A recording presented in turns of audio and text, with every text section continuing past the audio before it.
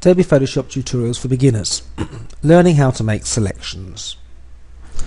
There isn't a lack of Photoshop help on the internet. However, in order to end up extremely productive with your Photoshop computer software, you'll need to discover easy steps to make selections. Selections are among the most significant tasks you will execute in Photoshop, and a very good selection implies a real difference between believable and laughable end results.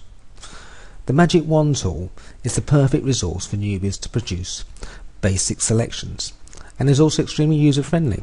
However, you will eventually start to produce selections by means of more technical resources such as the color range options.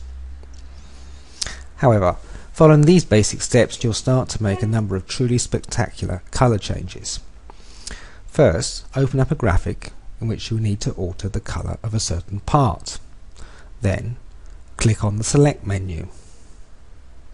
Simply click Color Range. Utilize the eyedropper on a region inside that picture that effectively identifies the color, and monitor the window.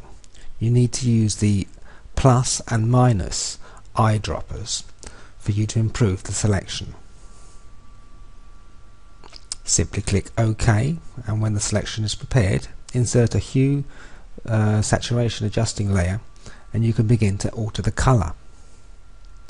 Then, needless to say, you can find basic selection tools such as the different marquee tools, yet we will have a quick look at the magnetic lasso tool. This particular tool does indeed an incredibly great job in picking out edges. Take a peek at this particular tool for a simple selection while using the magnetic lasso tool.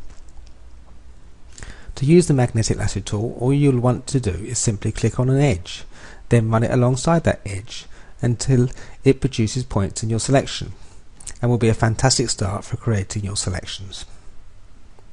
If you'd like to grab your free 179-page report on how to get started with Photoshop, make sure you click on the link below the arrow, or visit www.learnphotoshopnow.com/blog/free-book.